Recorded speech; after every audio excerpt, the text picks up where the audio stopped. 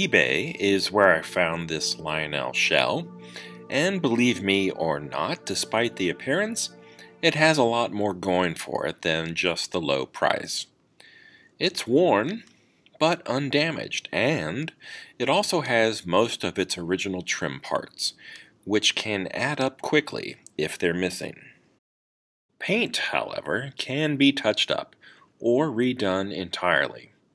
After some wet sanding, I could begin the process of improving this train's appearance.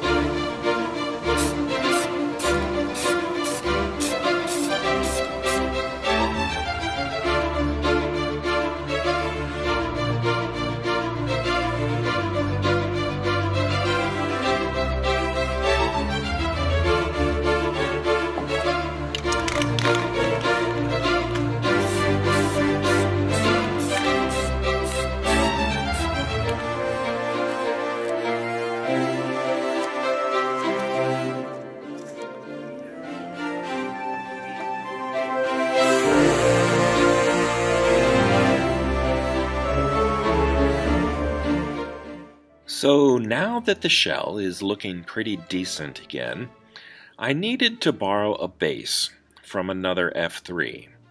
And these seem fine together, but a Lionel Santa Fe locomotive really should ride on top of a silver frame. Don't you think?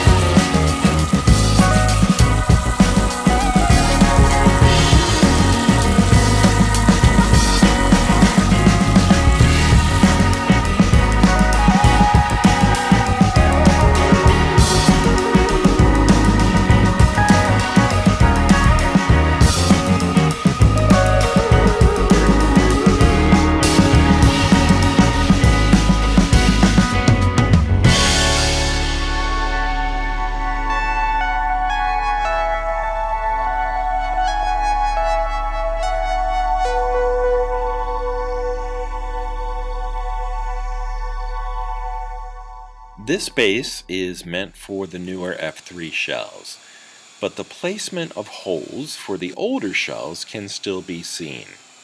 So a little drilling, first with a small bit as a pilot hole, and then a larger bit will allow space for the rear mounting screws needed with these first generation F-3 shells.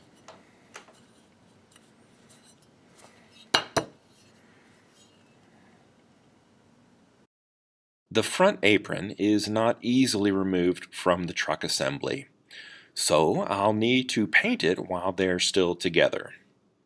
Careful masking, though, should prevent any silver overspray from getting onto the wheels, axles, or side frames.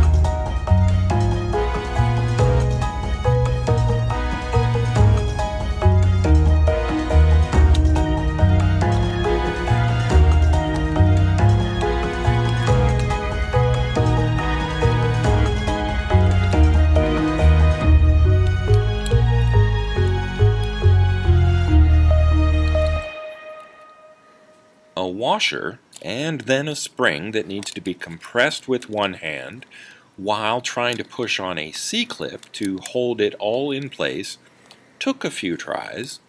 I won't show the entire process, including the time spent on the carpet looking for the spring when the whole thing shot off. That's 40 minutes of my life that I won't get back, but it's finally all back together.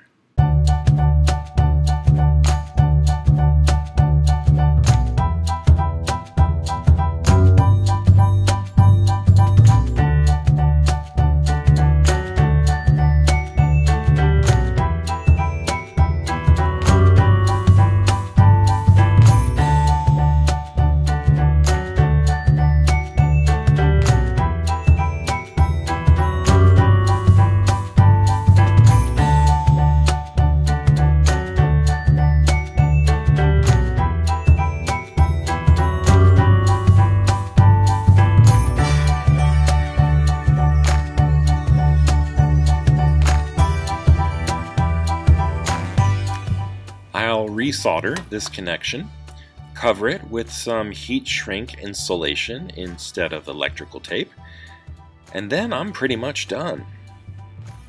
Repainting a frame like this is a pretty quick and easy way to renew your train's appearance. This whole project took less than 2 days, and most of that time was actually just spent waiting for the paint to dry, so it can go pretty quickly.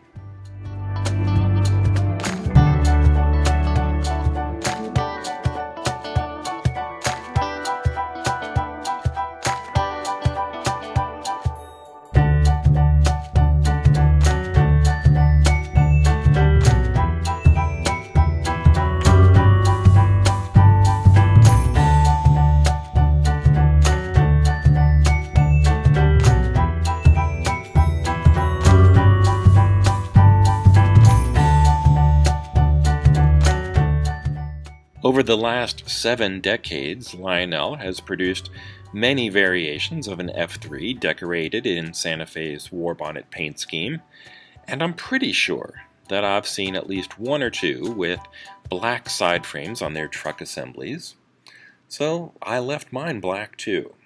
The frame and the apron at the front are silver, but this is a little bit different than what you would normally see, and I think I'm gonna like it.